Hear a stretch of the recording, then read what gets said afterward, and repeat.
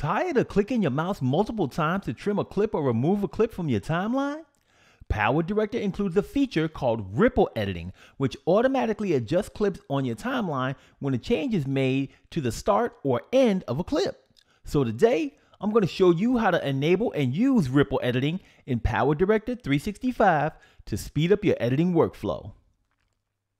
I have a project on my timeline that I worked on before, and right now ripple editing is not enabled.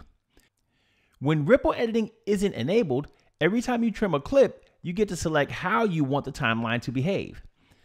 So if I place my cursor here to trim this clip and hold down my left mouse button, if I drag it to the left, you'll see that you get three options: trim only, trim and move clips, and trim and move all clips.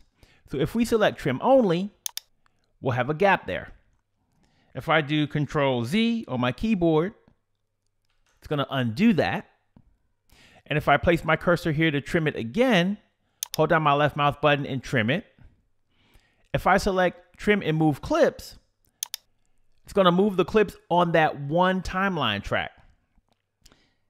If I do Control Z and undo that, and then trim it again, if I select trim and move all clips, it's going to move all the clips on all the timeline tracks.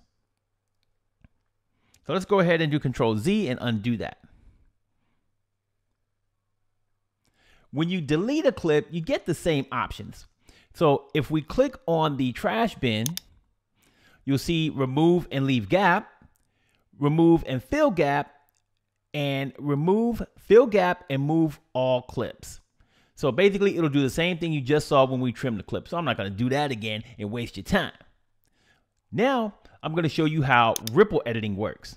But before we make some waves, I need you to click the like button, subscribe to PowerDirector University, and click the bell so you don't miss out on any of my tutorials and live streams. Ripple editing reduces mouse clicks by keeping all clips in sync when you remove or trim a clip. Let's go ahead and enable it. You want to go up to Preferences. You want to go to Editing. And then you want to check the box that says Enable Auto Ripple Editing for Remove/Trim. Once you're done, click on OK. Now, once you enable ripple editing, a ripple editing icon appears above your timeline. So let's trim that same clip on track 1. Place our cursor here, hold on our left mouse button, and trim it. And it moved everything over on all the timeline tracks. Now let's delete the clip.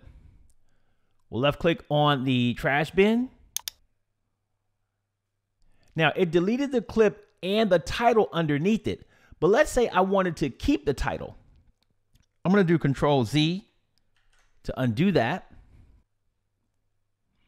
And now I'm going to left click on the Turn Auto Ripple Editing Off icon. Now, if I delete this clip, it keeps the gap.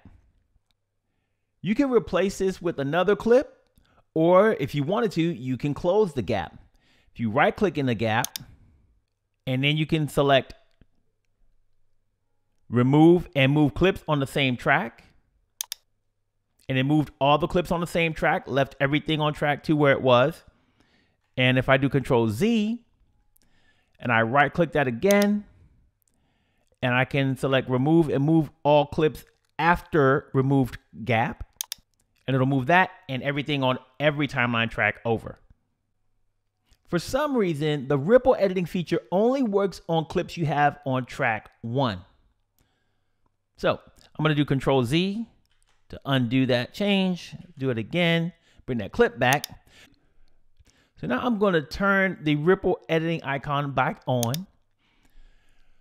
I'm going to left click on an empty part of my timeline, and then I'm going to do Control A, which will select all of the clips. I'm going to hold down my left mouse button over one of these clips and drag everything down one track. So now there's nothing on track 1. So now if I select the second clip and I trim it,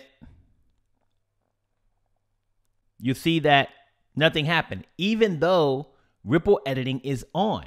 That's because I'm on track 2 and it's not going to do any ripple editing unless I'm on track 1.